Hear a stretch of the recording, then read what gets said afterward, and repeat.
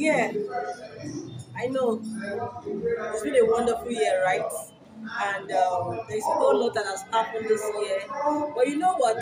It doesn't matter what comes our way. God is still God. And I'm happy to bring you a word of encouragement today that the fact that we are alive, hale and hearty, that's the greatest gift anyone can have.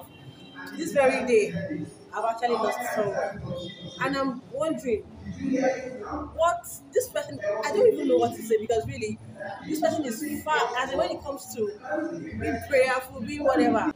When God decides, He decides, and you can't question Him. That's the truth. So that the fact that you're watching this video right now, you're one of the most privileged people in the world that has the opportunity, really, that has the opportunity to be thankful.